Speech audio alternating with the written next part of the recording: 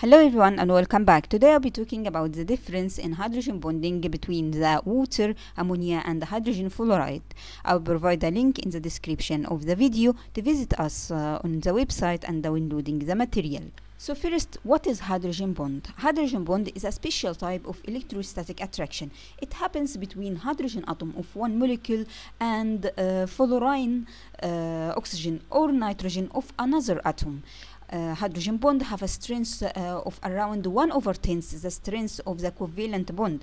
This shows how strong the hydrogen bond is. Actually, it is the strongest type of intermolecular force that occur between molecules. Hydrogen bond exists, like I said here, in one molecule that will have one hydrogen atom that will be covalently bonded to fluorine, oxygen or nitrogen, and another or second molecule that will have the fluorine, oxygen or nitrogen atoms with available lone pair of electrons. The number of hydrogen bonds will depend on the number of the attracted or attached nitrogen, fluorine or oxygen of the molecule. This means the number of lone pair presented in the oxygen, fluorine or nitrogen will decide the number of the hydrogen bonds. The electronegativity of the three nitrogen, oxygen and the fluorine should decide the strength of the hydrogen bond. Of course, we know that nitrogen have the least electronegativity comparing to oxygen and the fluorine. The strength of hydrogen bond in water is higher than ammonia, so this is why if we looked at the strength of the hydrogen bond in water, it will be higher than the ammonia, because oxygen will have a higher electronegativity than the nitrogen. This will lead us to the fact that the oxygen, the hydrogen bond in case of water will have more strength than in case of the ammonia. Also, we could see here that in water molecules there is two hydrogen bonds and you have two lone pairs. So the possibility of the formation of two hydrogen bond per molecule. So if we looked at the reason why the hydrogen bond in water is stronger than in ammonia, we could look at the electronegativity point of view. You have oxygen, which have a higher electronegativity than the nitrogen. This means the water molecule will form hydrogen bond stronger than in case of ammonia. You have also another reason. Each molecule of water molecule can form two hydrogen bond per molecule, while in here you could see that ammonia, in case of ammonia, you have one hydrogen bond per molecule.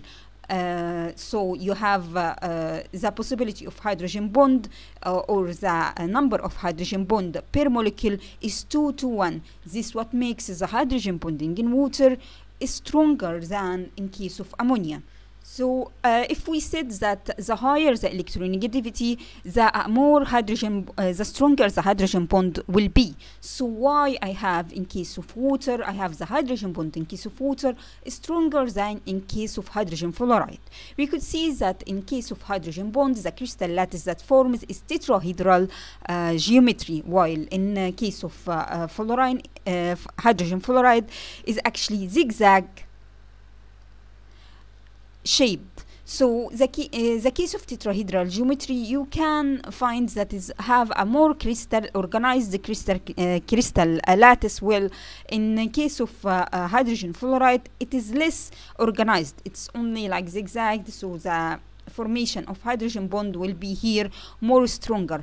Also, the same reason, like we seen before, each oxygen will be hydrogen bonded to two hydrogen atoms, while in case of fluorine atom, the fluorine atom will be hydrogen bonded only to one hydrogen atom.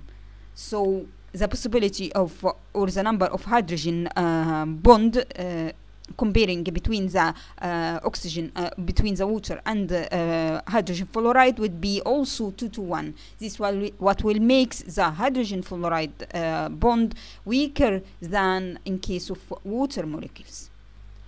Now let's look at the angle between each atom in the crystal lattice. We could see here in case of water the angle is 104, and in case of ammonia is actually 180. Is a linear one. So in case of ammonia molecules, it form linear crystal, while in here it form zigzag shape. The angle is 116. Also the higher the angle will be, the more stable the crystal lattice will be. In case of the more stable the hydrogen bond will be, you could see that actually ammonia is less hydrogen bond is weaker than the hydrogen bond in case of hydrogen fluoride. This is because the electronegativity of fluoride atom is larger than the electronegativity of the nitrogen. While in case of the water, it forms this tetrahedral crystal geometry with 104 angle between each atom. This will make the tetrahedral geometry the more stable crystal lattice, and actually the formation of this crystal lattice, you could see in here, you will have more number of hydrogen bond per inch square than in case of the linear shape or the zigzag shape. This what will make the hydrogen bond in case of the water much more stronger than both the hydrogen fluoride and the ammonia molecule.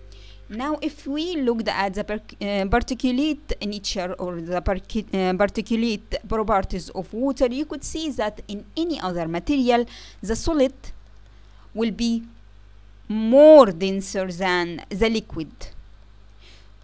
So if I have any material that is in solid state, it will have denser, higher density than in case if I liquefied this material. The only exception is the water. You could see that the ice is less denser than water. This what makes the ice floats over the water and any other material. Now if we look at the particulate nature of water, we could see that in case of ice it is less denser than in case of water. Any other material, you have the solid state will be much denser than the liquid state of this material. This is because the number of molecules per inch in case of solid will be much larger the number of molecules in case of liquid, except for water. Why? Because the geometrical shape of the water, it forms this three-dimensional hydrogen bonding network, which is the tetrahedral network. This network will not allow the molecules to come much closer, and the distance in that case is much larger in solids than the distance between the particles in case of water. This crystal lattice, the three-dimensional crystal lattice, will allow the solid state of water to be less denser than in case of water.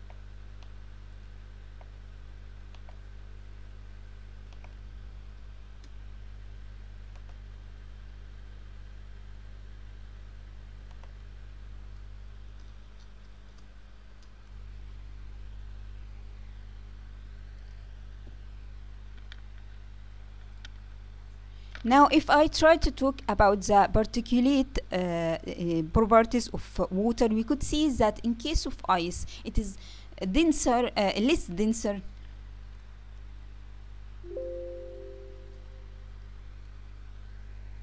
Now, if we talked about the particulate nature of water, we could see that in case of ice, it is less denser than in case of water.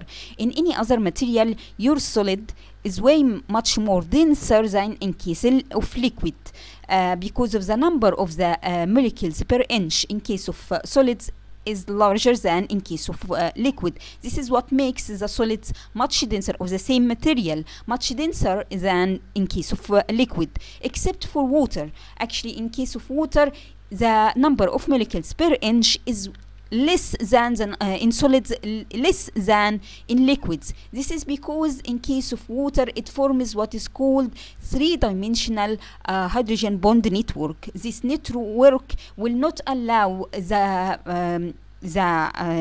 water molecules to be much closer than a certain distance, and it will form this hexagonal layered shapes that will allow more distance between the molecules, and the more distance the particles will be, or the more distance between the molecules means the less denser the water will be.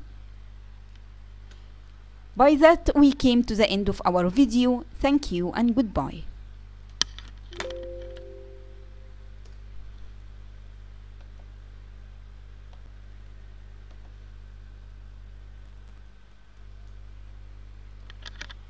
Now, if I try to look at the particulate nature of water, we could see that in case of ice, it is less denser than water.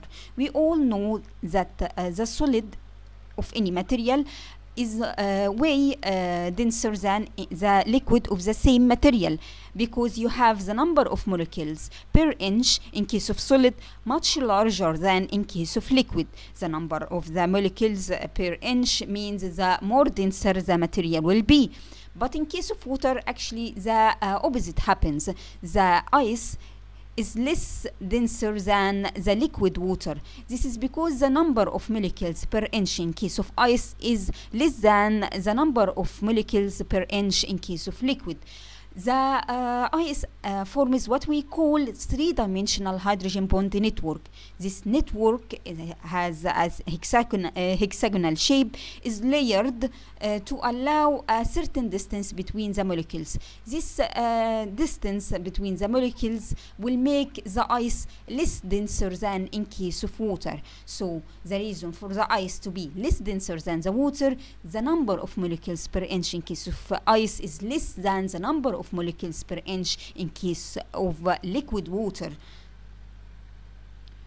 By that, we came to the end of our video. Thank you and goodbye.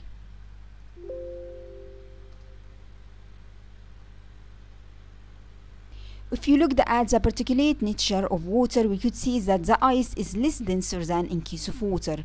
In any another material, you have the solid state of this material is more denser than in case of liquid. Except of water, you have the density of ice is less than the density of liquid water. This is because the ice have this ability to form the three-dimensional hydrogen bond network. This will make the number of molecules per cubic inch less than the number of molecules in cubic inch of the water.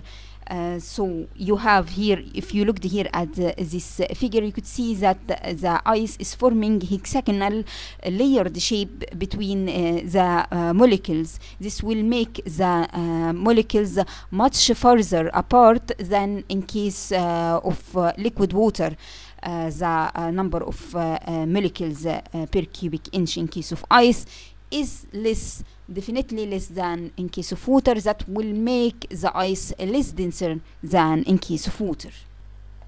Now, if we try to look at the particulate nature of water, we could see that the ice is less denser than in case of water, because usually you have this solid state is more denser than the liquid state, because you have the number of molecules per cubic inch in case of solids is larger than in case of liquids. Except for water, the ice is less denser than water or liquid water, because the number of molecules per cubic inch in